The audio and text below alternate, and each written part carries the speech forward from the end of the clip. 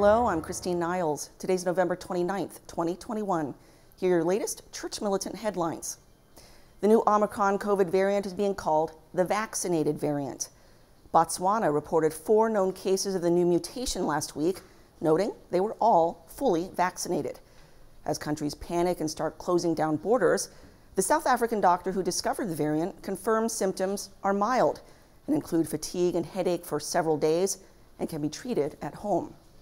Meanwhile, Slovakia is using the rise in infections as an excuse to ban Catholic Mass. Citing a rise in COVID cases, the Prime Minister, a Catholic, made the ban effective last Thursday. The Slovakian bishops criticized the new lockdown, saying the government is going back on its promise not to impose a blanket prohibition on public worship. Catholics have launched a petition saying the ban is illegal, according to court rulings in multiple countries. Further south, Medjugorje has a new papal envoy. On Saturday, Pope Francis named Bishop Aldo Cavalli special apostolic visitor for an indefinite period to serve the pastoral needs of pilgrims. The Bosnian town has been the center of controversy ever since local children claimed to see visions of Our Lady.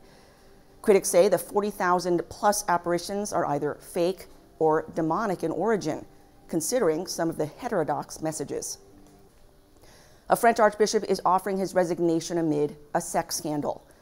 Archbishop Michel Aupetit of Paris is offering to step down from his position after a local magazine claimed he had a consensual and intimate relationship with a woman in 2012.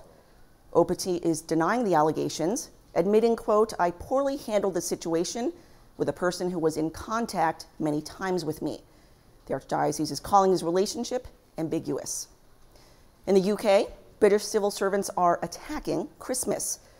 Bureaucrats are removing the word Christmas from government ad campaigns, claiming the name could offend minorities in the country. The change came after the government used the slogan, "Don't take COVID home for Christmas," in response to a new reported strain of China virus, the Omicron variant. In other Christmas news, Norway is making Santa Claus gay.